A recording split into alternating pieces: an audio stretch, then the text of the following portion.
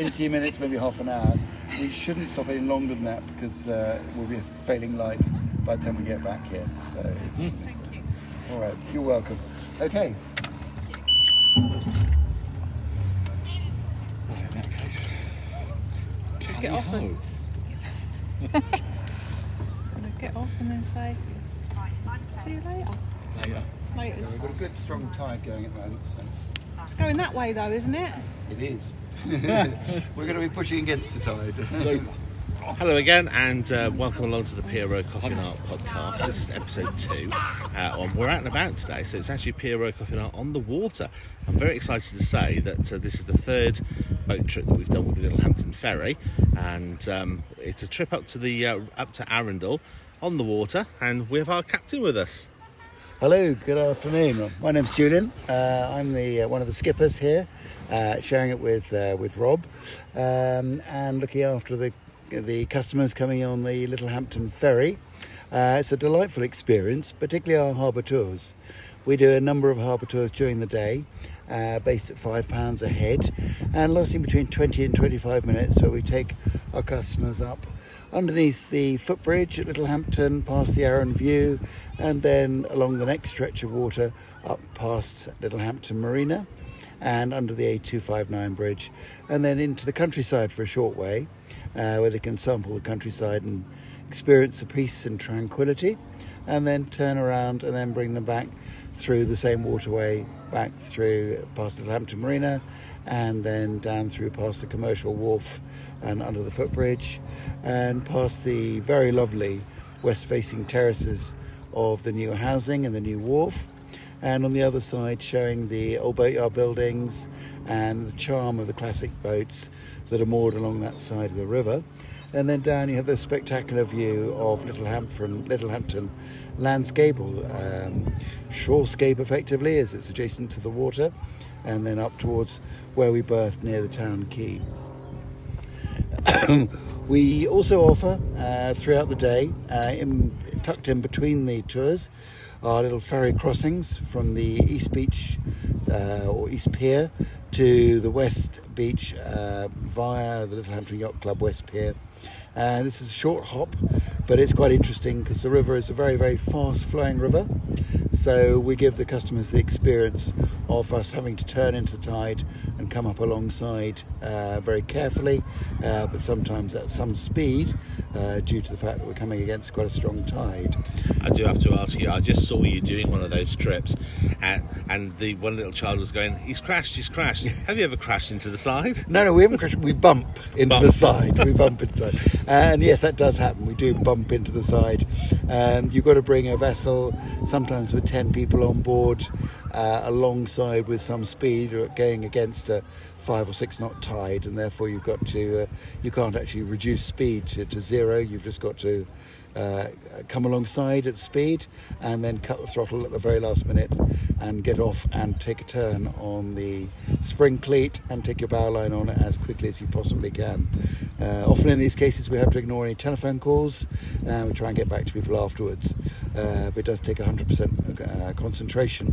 Do you have any pathways as you're kind of going back and forth that you have to stick to? Because obviously it's quite a busy river. It's a busy river. We turn soon after leaving the berth, and obviously being mindful and giving way to oncoming traffic going up or down the river. So if we see there's quite a heavy flow of traffic going up and down the river, we'll pause and wait for the point of delay departure until the river is clear. And then, of course, you do the same the other side.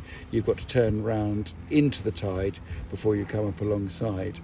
The difference when you can do it all very quietly and softly is at high water or at low water, when you don't have the force of the tide with you. And how much difference does the tide make? Because somebody did say to me that it is the second fastest river in the UK. It's the second fastest river in the UK. So the period around high water or just after is very gentle on the tide. And then as the tide gets into full flow, so that's from an hour after high water, or conversely into full flood, an hour or 2 hours after low water, then you start getting the build up of the tide. And as we're seeing now, we're seeing a very, very strong tide flowing down the river, the ebb tide. And Littlehampton is a very interesting phenomenon. That ebb tide will continue until it almost meets the flood tide coming in. Is that unusual? Well, it's unusual because most places you get what are called slack water. Okay. So the tide drops in it. But here, the River Arun is 38 miles long up to Pulborough. And as a result, there's an awful lot of water coming downstream. And that's all tidal water. The aspect we also find that's very fascinating is when the tide comes in, about 1.5 hours into the flood tide, it's common to see a pale blue arrow of the seawater, the new tide seawater coming in up the river, and this meets the more tanned colour water that's come down from Arundel with tidal rips, such you can very noticeably see this blue arrow of fresh water. So it's a very exciting geographical phenomenon to see that. How often does the ferry operate? Because obviously there must be a closed and open season, I guess. Well, absolutely. It's very much a summer operation. So this year we were able to open for the Whitsun bank holidays. It came out release of lockdown after 17th of May. So we opened then, and our owners took the decision that we would operate 7 days a week. So Rob and I share the role, working 4 or 3 on, the equivalent off, sharing the role in order to provide that service. Yeah. So it's lovely to be able to say, yes, we're open 7 days a week. The exception is subject to weather. If we get very, very strong winds, so 25 knots and above, that precludes us from operating. We're still sitting here in the rain. We do have a bibony that covers half the boat, so it's why we've gone for the back tonight. But the sun's come out now. The sun's all come day out it's been trickling, going, oh, what's it going to be like? We're going to go for the back, and it's like, oh, it's all fine. It's fine now. It's a glorious evening. I mean, it must be a joy to do this kind of It is job. lovely, and then the evening rolls are nice. We did a Arundel trip yesterday. Yesterday evening's a birthday party, and we had some thoroughly enjoying guests on board. Fantastic. So they brought lots of refreshments with them. They set up the cocktail table and the ice bucket, and they thoroughly enjoyed that. And It's had a an wonderful amazingly party. relaxed atmosphere, and when we did it the first time, and you said obviously bring drinks, we're prepared for this evening. Yes, there's good. bottles of wine, gin and tonic, and everything. Excellent. So that's good. Although I am driving after, so I suspect I'll probably be on water. But hey ho. Yes, it's just such an amazing experience, kind of seeing how quiet it is out there as well. Yeah, That's the it thing is. that surprised me the most. Yeah, if we can run with the tide, then it's a very quiet journey, which is lovely. The sofas on the boat are very, very comfortable, so everybody literally just relaxes into that, and it becomes a very, very comfortable ride. And every time you turn a corner, there's a new landscape to look at, which is fascinating. All the wildlife as well. We saw kingfishers last night, and herons, and even Gavin the seal. Well, that was my next question, actually. Yes. So I've done this trip twice now with customers, and I'm yet to see actually Gavin. Indeed, and it took me a while, but last night he was there. Ah, right. Okay. So it was great to see him. It was just seaward side of Ford. We saw him there last Well, time. fingers crossed he'll make an appearance this exactly. evening. Hopefully he'll appear this evening, which is great. The other thing that's very, very noticeable is the very large number of swans on the river, particularly between Ford and Arundel, which is nice.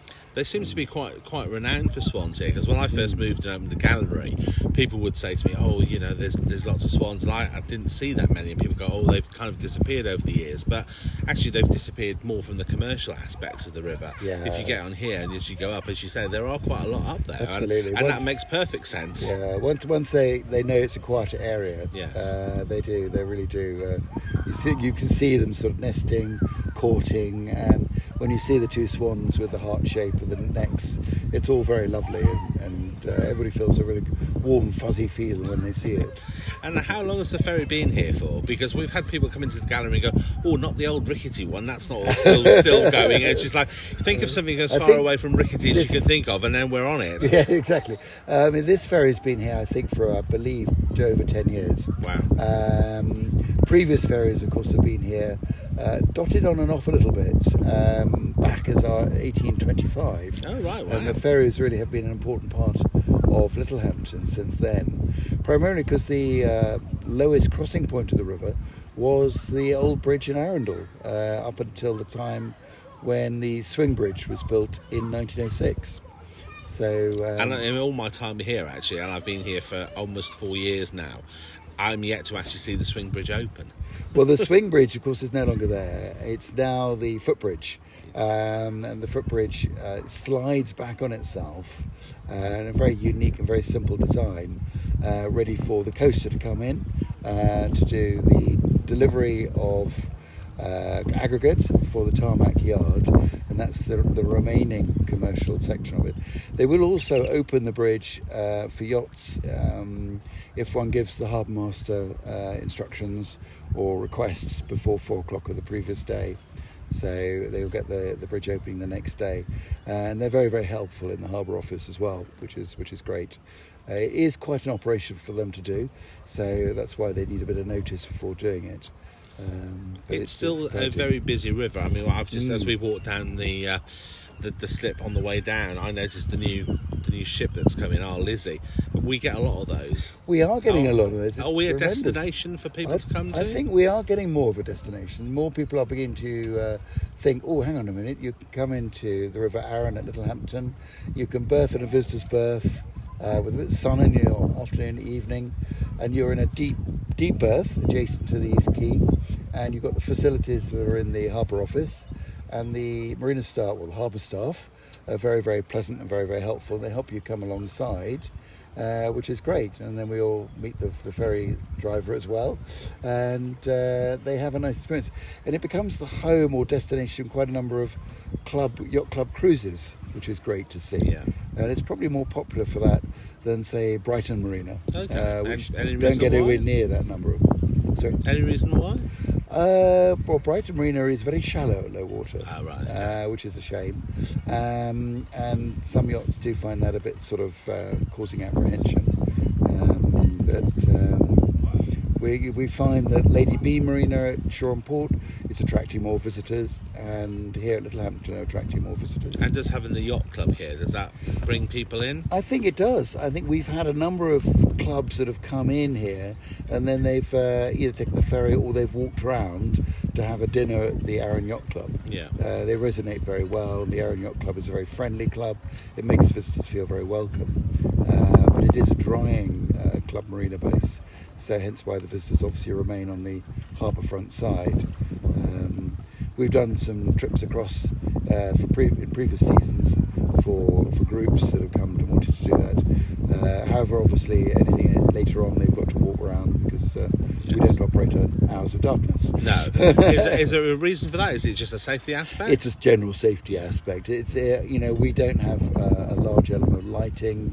We're conscious that it could disturb other people on the river if we're working at night, and that tends to be really the pattern. Is working up until the end of the day. I'm hoping on the recording you can actually hear the masts clinging. I love that sound. If I lived on the river, I think I'd be asleep very quickly most nights. So what kind of speeds does the ferry do if you were allowed to sort of go as fast as you could? Well, the speed limit on the river is 6.5 knots.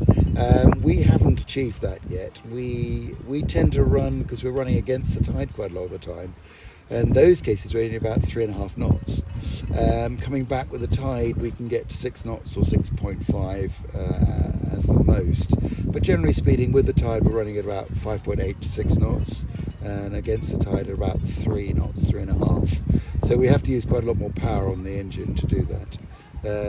I'm also conscious that the more power, the more revs, the more noise. It's not quite so nice for our passengers. Yes. So we try and keep a balance to reduce that where we can. I had said that on the first trip, actually, to the group that I was with at the front, that it just seems so very quiet. Not just the atmosphere of the river, but also the ferry itself. Because I was expecting, almost like something like Steamboat Willie, where it was just going to be chugging along. So yes, I was quite surprised by that. How much does it cost for you to do the evening up to Arundel and back? Yeah, we do the evening tour. I mean, they're a private hire, so you're hiring the whole boat for 10 or 11 guests.